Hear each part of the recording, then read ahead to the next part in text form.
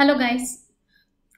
So this is a small video that is only meant to describe to you the differences between primary, secondary, tertiary actions. Alright. So what is meant by a primary, secondary, tertiary action? So when any muscle acts on the eyeball, right, it moves the eyeball in different planes or in different axes, right? So especially your four muscles, that is your superior rectus, inferior rectus, superior oblique and inferior oblique. They act on the eyeball, moving it in the three axes that is described as the X, Y and Z axis, right? For example, if you talk about superior rectus, you know that the primary action of superior rectus is elevation.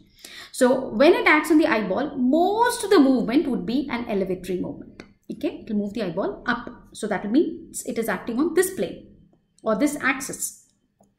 And when I say secondary action, that is intorsion, it means it's rotating the eyeball a little bit inward along this axis, right? A little bit. And the least amount of movement that it is going to do is a little bit of adduction.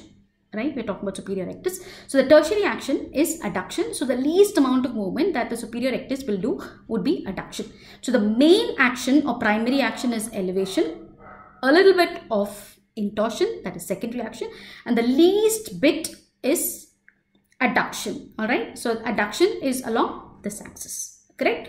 So that is what is meant by primary, secondary and tertiary actions. So now when we talk about the other question, that is, in which gaze would you test a particular muscle, or which is the best action or the exclusive action of a particular muscle. So that is based on the anatomy of the muscle, right? Okay, so primary, secondary, tertiary also was because of the anatomy of the muscle. Now this is exclusively because of the anatomy. Okay, so for example, if you're going to ask, in which gaze would you test the superior oblique muscle?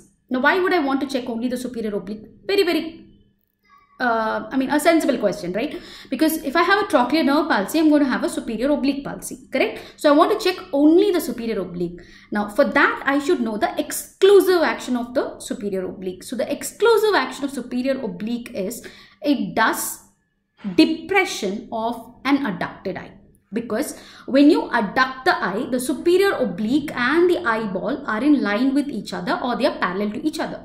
So in that case, it will be only the superior oblique acting on that eye, right? And that action would be depression. Is that clear? So please listen, superior oblique is not doing the adduction. It is only doing depression of an adducted eye. Is that clear? So similarly, if I'm going to check that of an inferior oblique, the exclusive action of inferior oblique on, that would be that on an adducted eye. So I adduct the eye first and then ask the patient to look up, because the exclusive action of inferior oblique is elevation of an adducted eye. Is that clear? So this has got nothing to do with the tertiary actions of the obliques, because you know the tertiary action of oblique is abduction.